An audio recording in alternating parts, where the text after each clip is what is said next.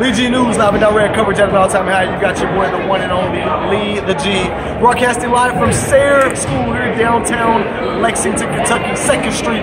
And I'm with big Keaty Simpson at 15 after Bryan Station wins 57-42, bouncing right back the next night. How does it feel after you take a loss to Scott County to play right back the next night and get back into your winning ways, get back on the right track? Say what that means to you. It feels great. You know, Coach was telling us to forget about last night and just come out and play because it depends on how you react in the next game after a tough loss. But me and my team came ready to play. After Boss got hurt, I actually showed that I could be out here with the team and do what I can do to help my team. Yeah, I was going to ask you about that. Boss went down in the 3rd quarter with the mind. He rolled his ankle, but Coach chose to sit him, you know, to give him the rest or whatever. And you stepped up. What was going through your mind having to take over the game?